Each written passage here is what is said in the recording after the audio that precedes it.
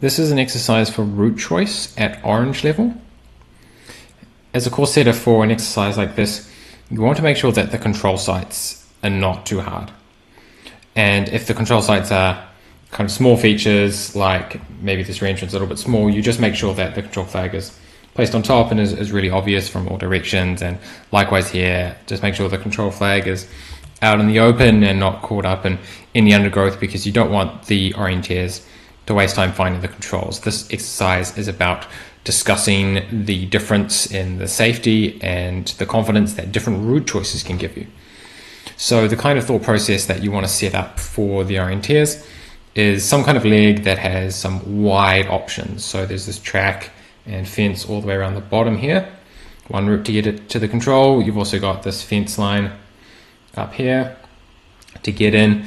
And you've got ways that a more confident orienteer can use to get to the control in a straighter way. And it's not really about which is the right way, but it's about knowing which way is better for different people and in different situations, and why that is the case.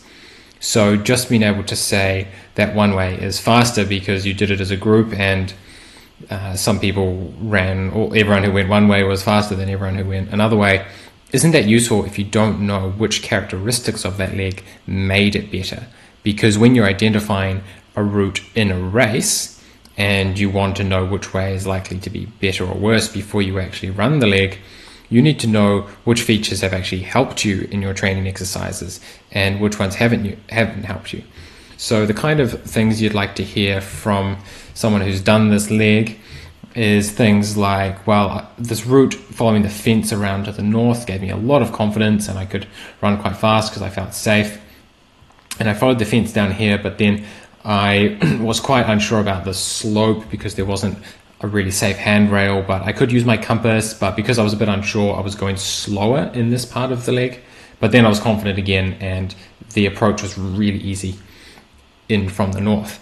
And maybe you hear someone go another way and say, well, I saw that there was this big climb, this big hill here, and I wanted to avoid that. So I chose this track route, which had a faster running surface, and I didn't have to go up many contours. In fact, I go up maybe one contour there, and then you've got one contour, two contours there, another contour there, another one there, and you've got three contours there at the end, compared to the 1, 2, 3, 4, 5, 6, 7, 8, 9, 10, 11, 12, 13 contours required to go that way. So that's the kind of stuff that shows the orienteer has understood the challenge of the route choice exercises. What is fastest at the best of times, and what gives me the most confidence at the worst of times.